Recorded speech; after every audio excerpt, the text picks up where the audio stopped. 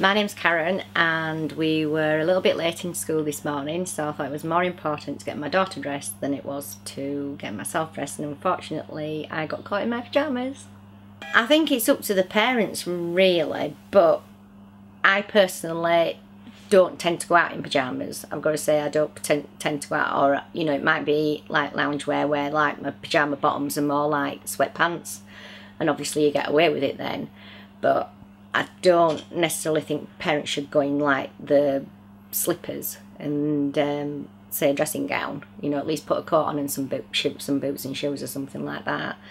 As somebody said, I've seen people go in what I would class as not appropriate wear, like belly tops and short skirts and things like that.